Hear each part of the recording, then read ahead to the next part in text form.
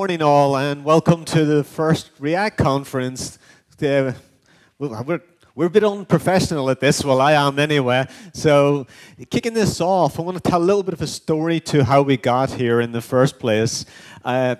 Going back about a year or so ago, I was working with Tara at Instill, and I'm doing a lot of training, sort of day in, day out with him occasionally.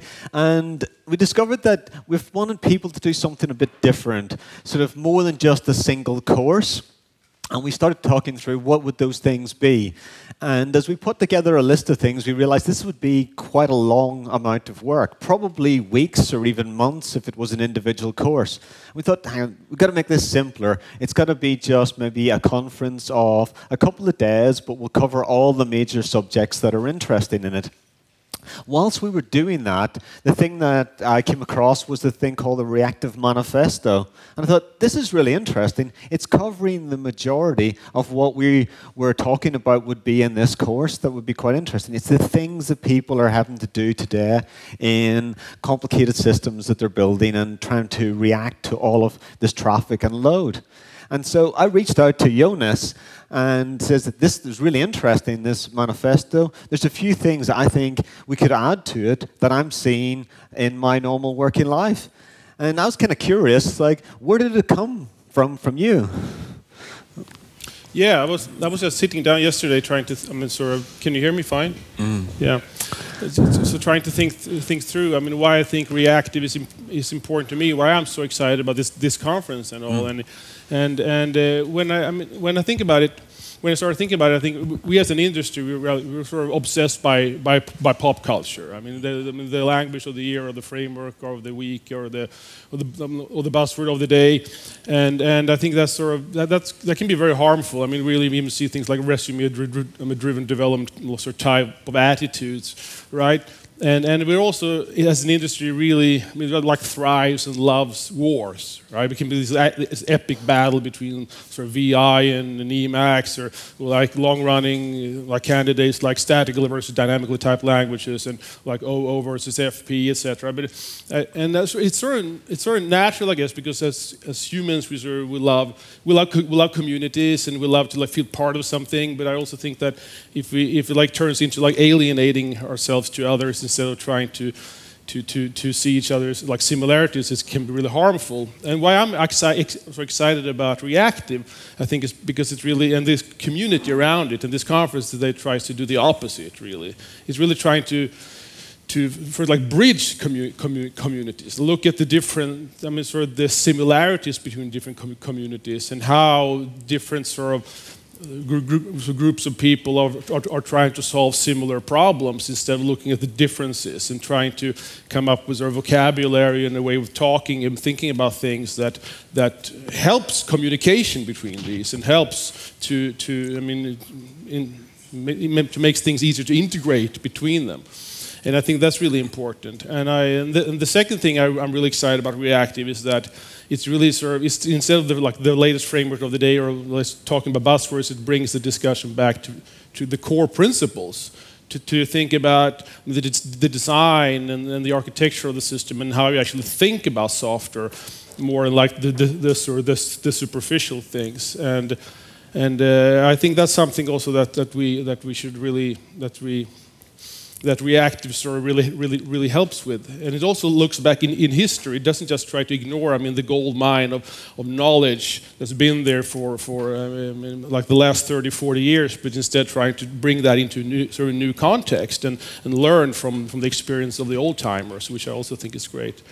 So that's why I'm really excited about this whole Reactive thing. And I was super excited when Martin reached out and asked if I thought it was a good idea to create a conference around Reactive. And I think if you look at the speaker list, I really want to thank all the great speakers. It's been really fantastic to see all the thought leaders. I feel like I'm the idiot in the crowd, right? It's a really humbling experience to be part of all these super smart people. And I also think that is sort of a statement. If you look at from all their backgrounds and all the different topics, all the experiences that they have, and if you look at all the people we have here as well, that we're really actually bridging communities here, and I think that's super exciting. And personally, I'm really looking forward to the clinics at the end of the of this day. So I really encourage you guys to scribble down like ideas for discussions. Also, the discussions out in the hallways afterwards, where I'm going to learn a lot because we all have different views and probably different. I mean, we probably think about Reactive from different standpoints, right? And we're all here to try to like figure out what all this means, right? To help us building better software. So, yeah, I can't be more thrilled to be here, actually. Yeah, so it's really cool. So I think before we get started, I want to thank someone who's organized most of it. It's Tara from Instill. I don't know where he's hiding, but he's the one who's actually made all of this happen and work for it. So like Jonas and I talked about having it happen, and we talked to the speakers, and it was great because the speakers really wanted to do it, but Tara made it all happen. So I think he deserves the credit for this today, and hopefully it'll all run really, really smooth.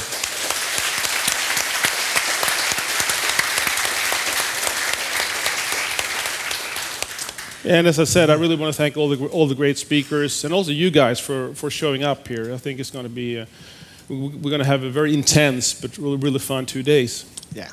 And one of the things, just want to thank our sponsors for part of this, because as you realize, we've done this at a very, very low ticket price. The goal wasn't to make money, it was to actually get the community together and talk about something that's really nice and really interesting. And without the sponsor support, we wouldn't be able to have coffee and food and all those great things in the food we're going to have tonight.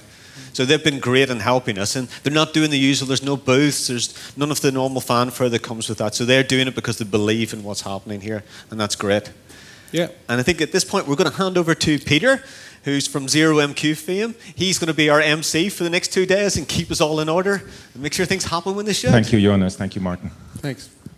Thank you. So, big hand of applause again for these guys. This is a very, very unique event. It's a very unique event. This is the speakers today and tomorrow are absolutely stunning, and I'm very jealous not to be able to speak for once. There's a feedback form online. This is the first ReactConf. The next year will depend on what happens this year. So put down your comments, put down your points for improvement. Tell us what you liked. Tell us what you didn't like. And enjoy yourselves. There's coffee through there. There's drinks through there. Toilets that way. There'll be a break at 10 o'clock this morning to rearrange the lunch thing. Half an hour there. Speakers will have 1 hour each. There'll be no questions at the end of the talks. If you have things that you want to interject, just raise your hand as people are talking. Don't be shy.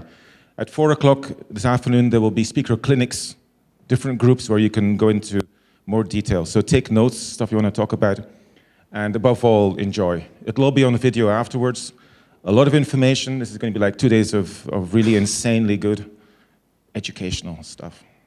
Thank you all again for being here. Big hand of applause for the organizers, please. I can't hear you, really. This is... Okay.